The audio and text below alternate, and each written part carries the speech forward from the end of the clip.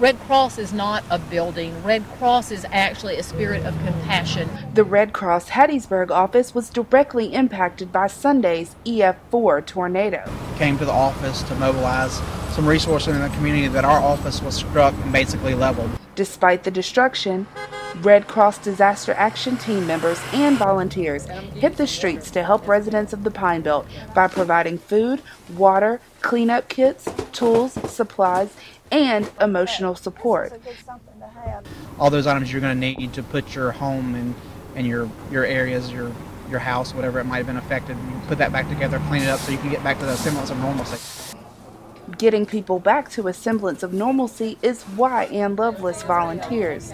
She says it's all about helping those in need. I think it's part of our human nature to want to get out and amongst where everything's happening and to help, just to be able to help. More volunteers are rolling in to help.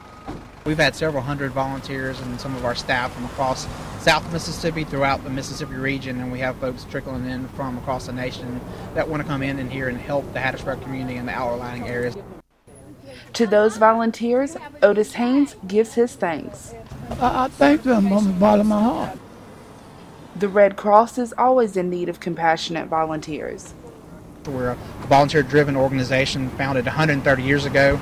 We're 97% volunteer-based, so we're always encouraging folks to come out so that when we can provide these services, we can provide it with local support. I would encourage anyone out there who is interested to become a Red Cross volunteer to please do so today. If you're interested in volunteering in the Pine Belt, call 1-800-RED-CROSS or visit Mississippi-redcross.org. For services, call 601-582-8151. Reporting for Hub City TV, I'm Leslie Nash.